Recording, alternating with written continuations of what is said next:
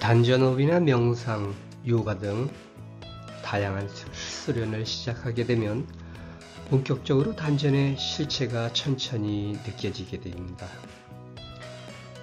특히 단전호흡을 하게 되면 모든 호흡은 단전으로 향하게 됩니다.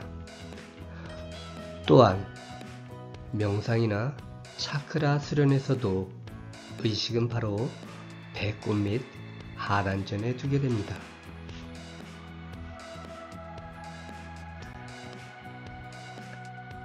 이 수련자의 의식이 향하는 곳으로 호흡도, 기도, 그곳으로 향하게 됩니다.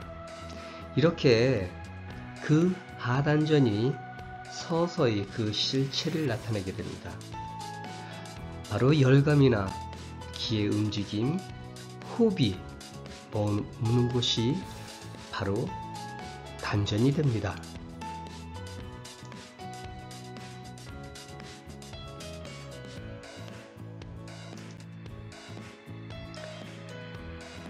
그러한 반면 염불이나 주물은 단전이 아닌 수련임에도 단전이 열리게 됩니다.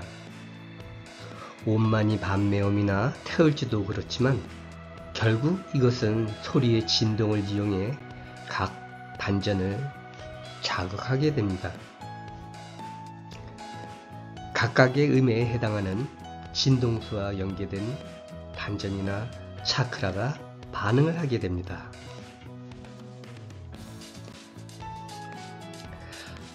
바로 차크라 명상의 명상 음악이 진동수를 기반으로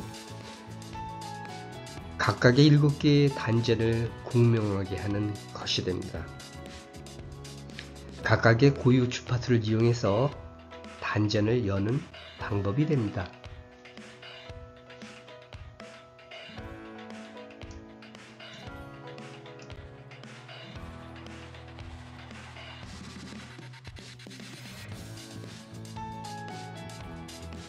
요가의 경우를 보면 각각의 자세를 통해 연관된 단전을 자극하여 단전을 열게 됩니다. 한 차크라마다 여러 가지의 자세를 취할 수가 있으며 자세와 함께 들숨과 달숨의 조절을 함께 병행하는 방식이 됩니다.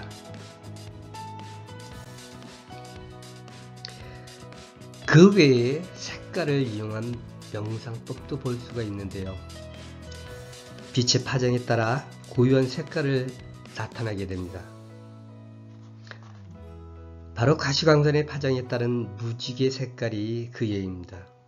그래서 차크라는 빛의 성질인 입자 파동에 의한 파장과 진동수가 우리 몸의 단전이나 차크라와 깊은 연관이 있고 그 고유한 파장이나 진동수를 이용하여 우리 몸의 단전을 자극하게 되는 것이 됩니다.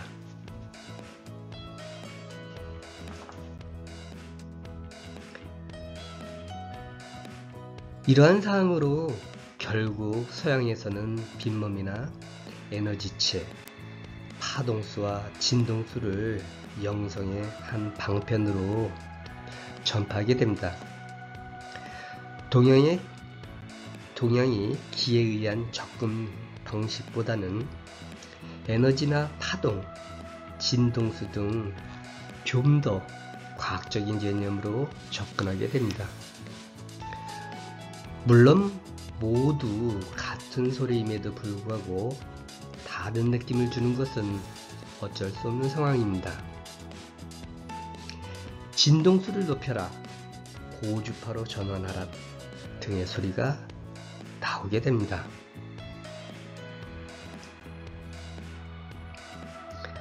단전호흡 호흡이나 명상은 호흡과 연관이 깊은 것 같지만 호흡은 하나의 수단에 지나지 않습니다.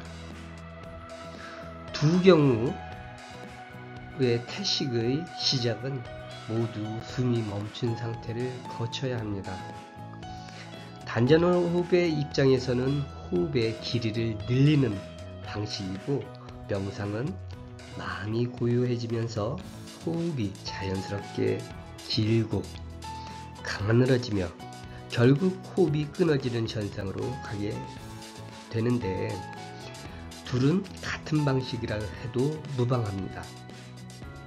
이 둘도 마찬가지로 하단전에 의식을 두어 하단전을 활성화시켜 나가게 됩니다. 물론 선천적으로나 후천적으로 자연스럽게 열려지는 분들도 있습니다. 어떠한 메커니즘이 이들을 영성의 세계로 인도하는지는 모르지만, 보통 전생의 연이나 불안정한 단전의 일봉 또는 그 외 영적 선택을 받은 것 등등 다양한 설명을 하지만, 이렇다 할 공통점은 없고 자연스럽게 열리는 현상이 일어나게 되는데, 보통은 우리가 생각하는 것보다는 좋지 않은 경우들을 볼 수가 있는데요. 현실적으로 몸에서 어떠한 현상이 일어날 때 그것을 쉽게 받아들이거나 이러한 영적 열림의 현상이라는 것을 인지하지 못하기 때문인데요. 누구에게는 간절히 바라는 것이 누구에게는 몸서리치게 싫어지는 상황이 나오기도 합니다.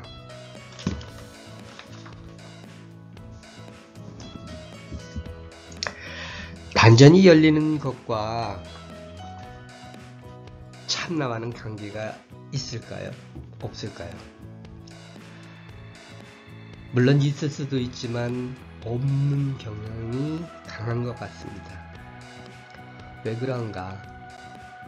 단전은 영적 시스템의 육체와의 연결자 역할을 하고, 대부분 수련을 통해서 차크라가 열리게 되는데, 물론 단전도 열립니다.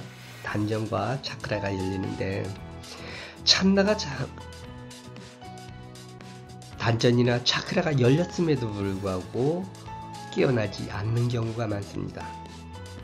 참나는 단순히 7개, 9개, 18개 등등의 단전이 모두 열렸어도 깨어나지 않습니다. 기공을 하는 분이나 기치를 하시는 분, 물론 돌을 닦는 분도 마찬가지로고, 요가를 하시는 분, 차크라와 무관하지 않음에도 불구하고 이 차크라나 단전이 열려도 참나가 깨어나지 않는 경우도 많습니다.